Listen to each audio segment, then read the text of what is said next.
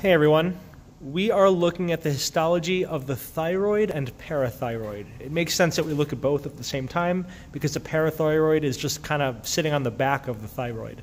And you can clearly see the difference between what we see most of here. That's all thyroid. It's got all these circular things called follicles, circular spherical structures called the follicle.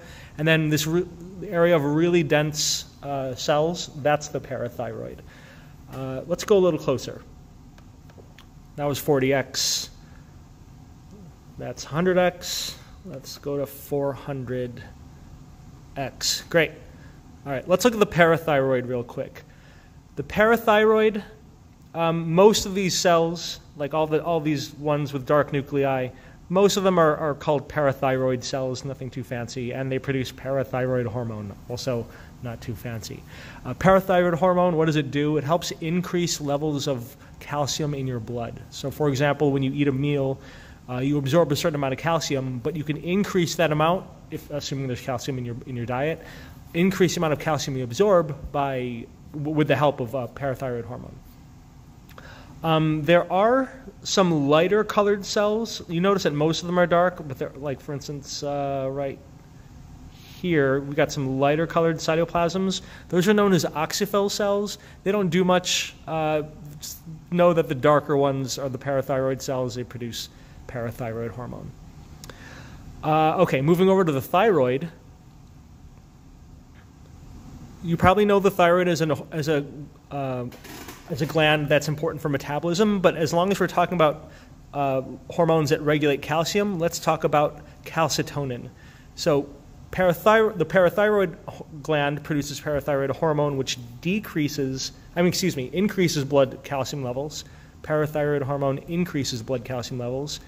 If you look at these follicles, look for cells that are in between the follicles, like this one. Let me change the focus here. Like this cell here that's in between the follicles, it's interstitial, so to speak. This is known as a C cell. C cells produce calcitonin. Calcitonin is an antagonist of parathyroid hormone.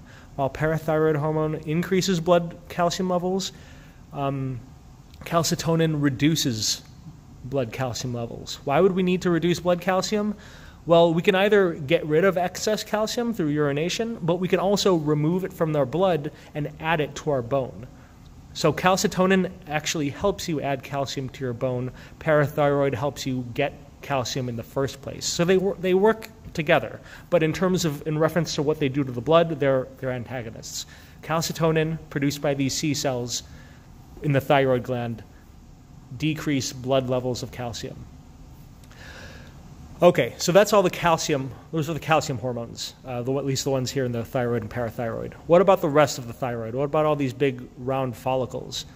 So these circular structures are known as follicles. That's just a generic term for a circular structure. We'll see follicles in the ovaries, for instance, and we'll get to that later for a completely different set of hormones and processes. But at the very center of this follicle, you'll see this stuff here. It's not quite fluid. It's more like a gelatinous substance. It's known as a colloid. Colloid, C-O-L-L-O-I-D. It's within this colloid that thyroid hormones, triiodothyronine and thyroxine, T3 and T4, it's where these hormones are produced, within the colloid.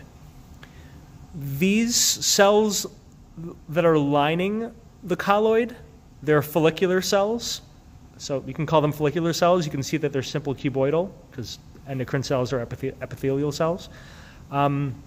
They help produce and transport T3 and T4 out to blood vessels.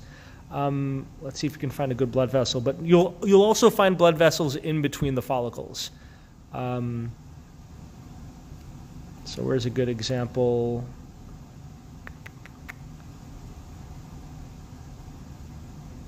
Good example would be,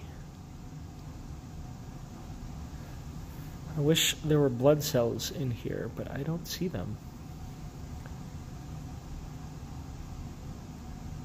So I don't want to point you to the wrong thing, but there are blood vessels also. Oh, here we go.